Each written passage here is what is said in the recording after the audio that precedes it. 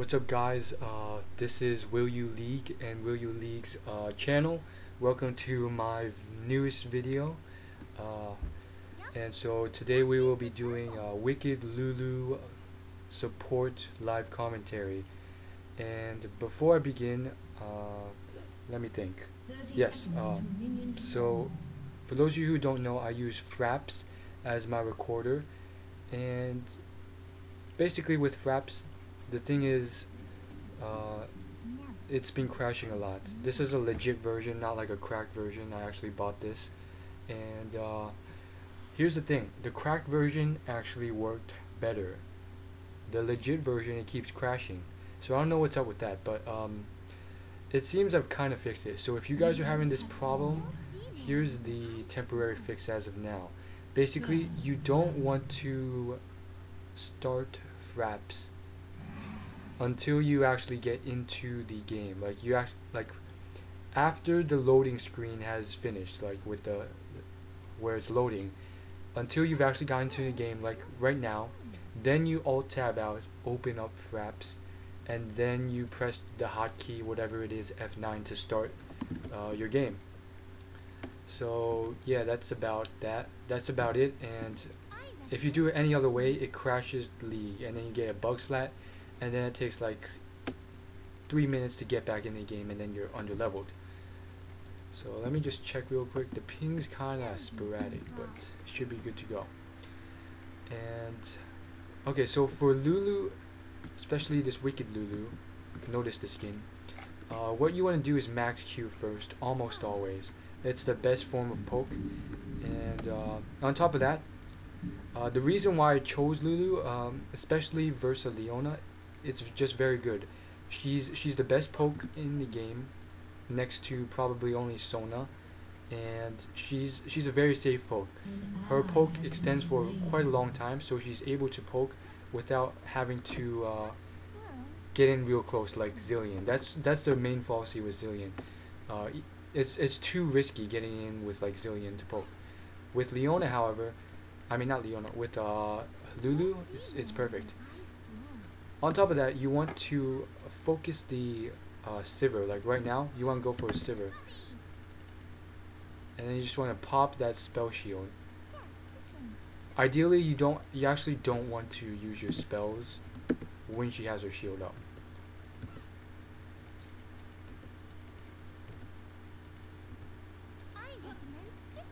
Also, one thing a lot of people forget to do is, hold on, I'm a little busy.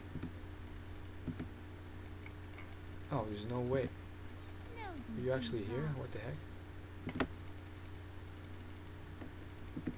Watch this, watch this. Shoot!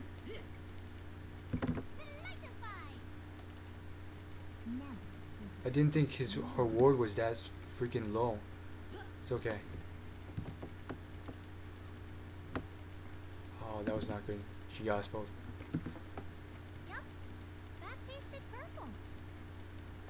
I was about to unpink her pink. It didn't work out. Oh, that was horrid. Very, very good control by Leona. It's okay. We can come back. We can definitely come back from this. Don't you worry.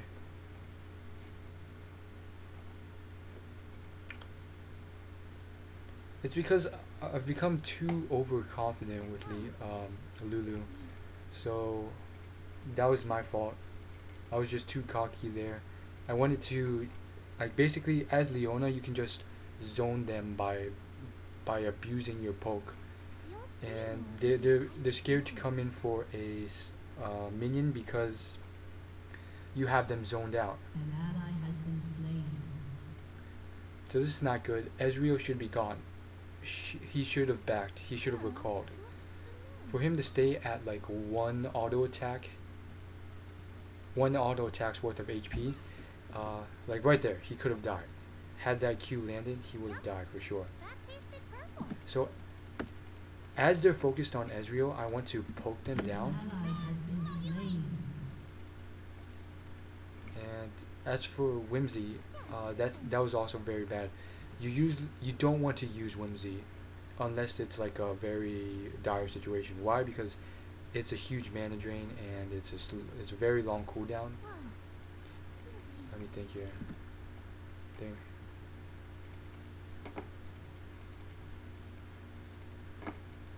As for runes, I am running hybrid marks, which means half they give half magic pen, half armor pen, which is very good because a lot of people forget to do this when you're poking as Lulu.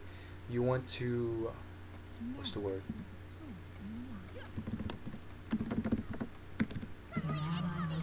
Oh my gosh. You want to auto attack as well. So if you auto attack as well, it allows for... Are you stupid? He obviously saw you.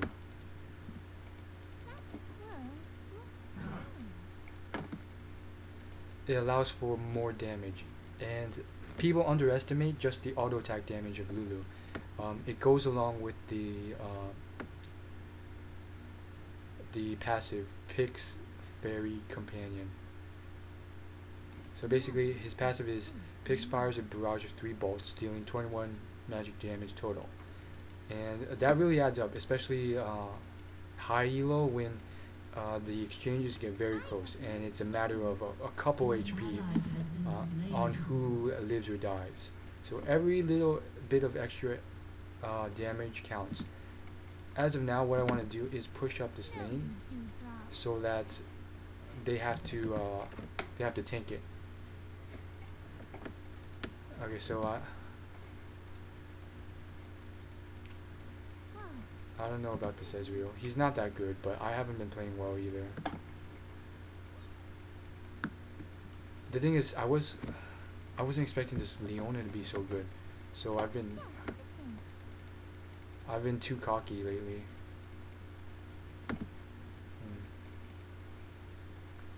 I don't know what rune she's running, but she's so tanky.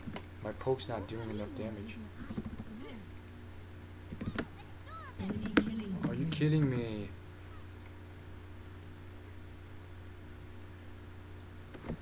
Okay, so this is a point in the game where people usually tend to give up. It looks like we're losing horribly 1-7 in kills, but you just have to be smart and wait for the comeback. See, Trundle killed earlier, and it looks like they might die here, but it's gonna be fine. What are you doing? Get out of there! But yeah, don't worry about it, because you gotta keep a optimistic view. Why? Because I've seen comebacks, and you have to be very optimistic. Otherwise, those comebacks won't happen. I don't know if I can catch up in time. She flashed over. Should I flash after? Fuck it. Bay life.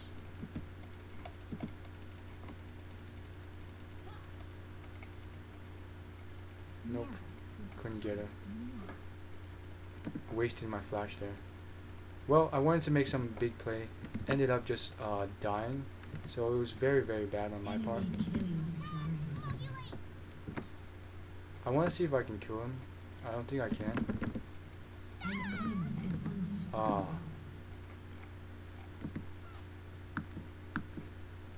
Oh well.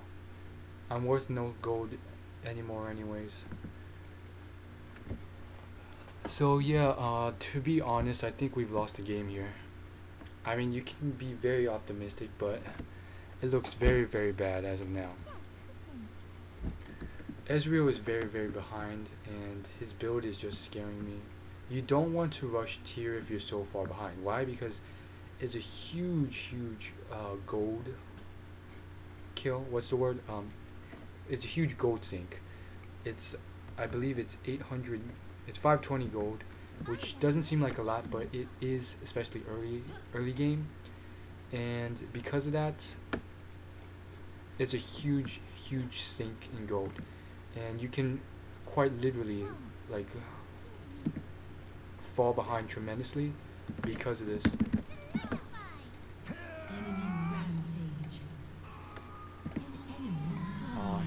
He died. I'm dead too, pretty much. I'm dead too. Shut down. Okay, so I have ult now. I just turned 6. Um, she's still alive. I don't know. I think she's smart. She knows I have ult. Let's go. Let's go. Oh fuck. Telly. I would have died anyways. I would have lost to her anyways. Oh well. That's kind of the mentality you have to have. You have to, like, I mean, this is kind of bad, but usually if there's still usually a chance to win.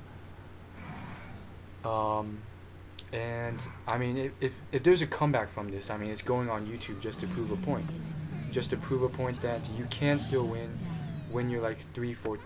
Well, now we're 4-14, but you can still make a comeback. See, as long as our team is trying, as long as we are trying, we can make a comeback. Why? Because I've seen huge comebacks recently. Huge. Like literally, there were games where the top lane fed like 14 kills, and they made a huge comeback and they won. They were down in kills by like 20, and they managed to somehow make it through. So you just have to live life, breathe air, and somehow you're gonna get there. Oh goodness, this Leona is just too good.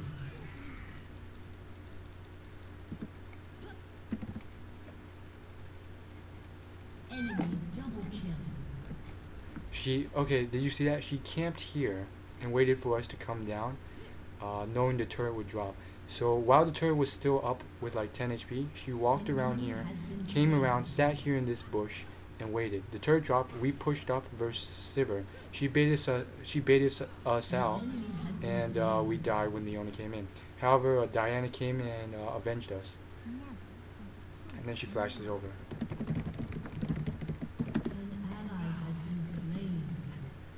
So yeah, I'm playing worse because I have to commentate this.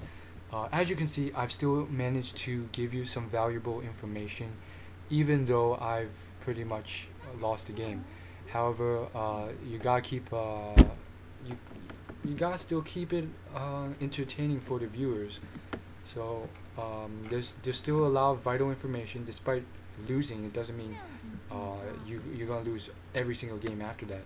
There's still a lot of vital information you can learn from your match. So Trundle, who pinged me back? Ezreal. Okay, we're good. If it was someone else, then we could have been in trouble. So I'm going to go ahead and, well, first check if Dragon's still here. It is. Put a green site ward. Why not a blue one? Because this one ends up disappearing if you accidentally forget and place a ward when you already have 2 up. And sometimes it's just like a vital situation where you need that sort of ward coverage. Don't turn, go back. And basically, yeah, you need that sort of ward coverage. And sometimes you're forced to use a 3rd ward, and that would in effect, oh my gosh, this noob. Don't go in, please, no. Okay, we're good.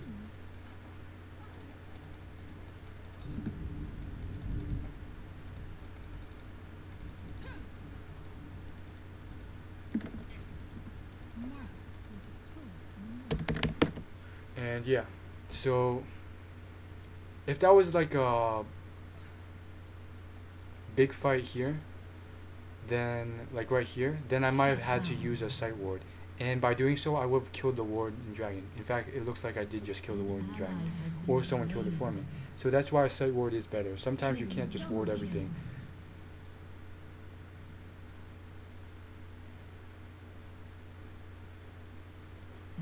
Pink, and we're good to go. As of now, I don't think a comeback is possible. Like, they're too fed. Look at this Sivir. Look at this Ziggs.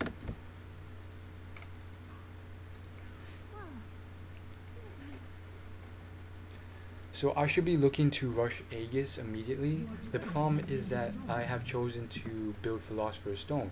If I don't build Shurelia's, it will be a complete waste of the Philosopher's Stone, except for the GP10 and the regen. So in this situation, I think it would be better to go Aegis regardless, because hold on,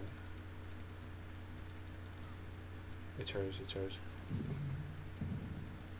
Regardless, because yeah, Shurelia's isn't gonna do much. Yeah, that was just bad.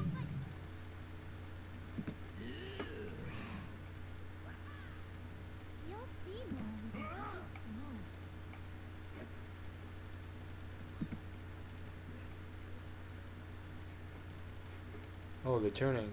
Oh, you're going too deep. You're going too deep. Wow, you got killed. Oh, crazy.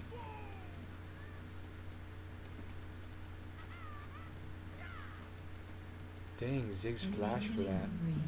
He's greedy for a kill.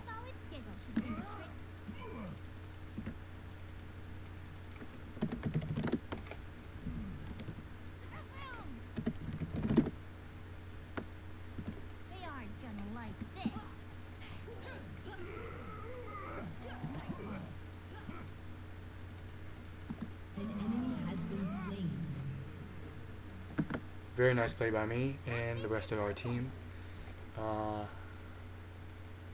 Ruby Crystal for sure.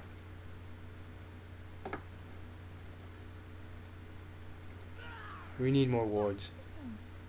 3 from this is not enough. We've lost too many turrets. There's too much fog.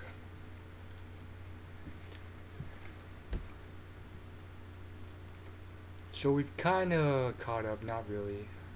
We're down 3 turrets. We're down 13 kills. We've lost Dragon for sure. It's pretty grim. I picked this because they always ward this. This is like a hot spot.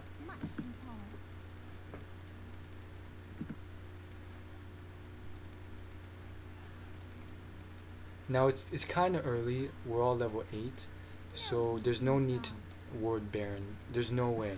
Like, I know the limits of Baron because I've tested it out at each level, and they can't do Baron. Well, if they 5-manned it, potentially. So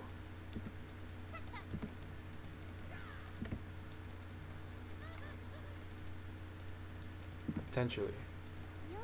The point is whoa, they are just going crazy here.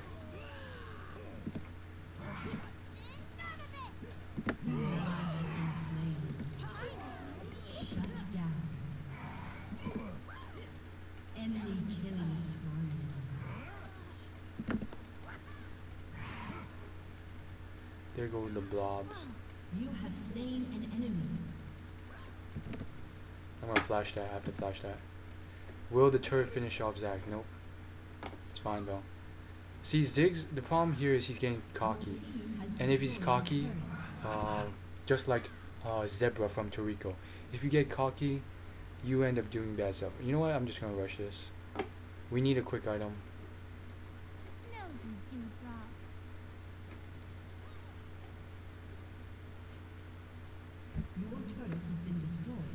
So yeah, Ez is a pretty decent split pusher, and he has the 3 boxes, so I'm assuming he's Korean, which means he's decent, even though he's 1-5. What? You're just gonna leave? You still have time. Guess not. He knows better than me. There's no way we can kill him. Huh, is he gonna split push top? Whatever. Enemy rampage. We don't have a pink.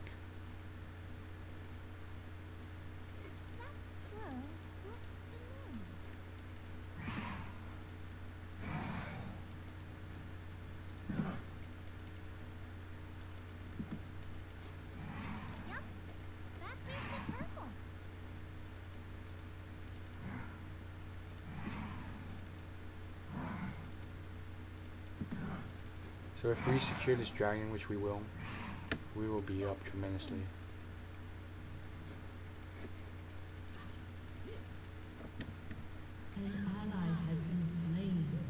good. They were caught out. GG. Enemy double kill. Let's hope this isn't warded. If it is, I'm screwed as well. Oh, they chose to surrender. So that's it for this horrible live commentary. I'm sorry it had to end that way, but I was the only one who voted no in the surrender vote. I believe we could have came back, but our team did not try. So that's what happens in a game of solo queue. See you guys later. Peace out. Like, rate, comment, and subscribe. Peace.